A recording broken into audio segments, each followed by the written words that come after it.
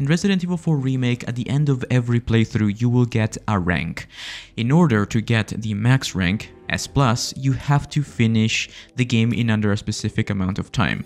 This time changes in every single difficulty. So there are 4 difficulties. In assisted mode, which is the easiest mode, you have to finish the game in under 4 hours. In standard mode, you have to finish the game in under 5 hours.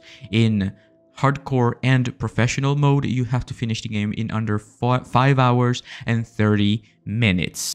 In order to get S+ rank, you have to do so in a new game. You cannot do this in New Game Plus. It has to be a brand new playthrough every single time.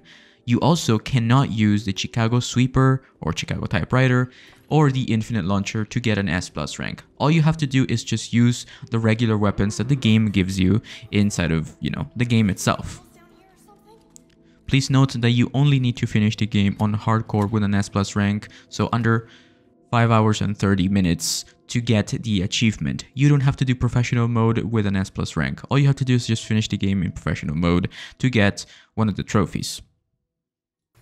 I'm currently working on making guides and a full walkthrough on every single difficulty, so check out the links in the description when they are ready or the end of this video. Also, consider leaving a like on this video if you found it helpful or entertaining, and subscribe for more. Stay tuned.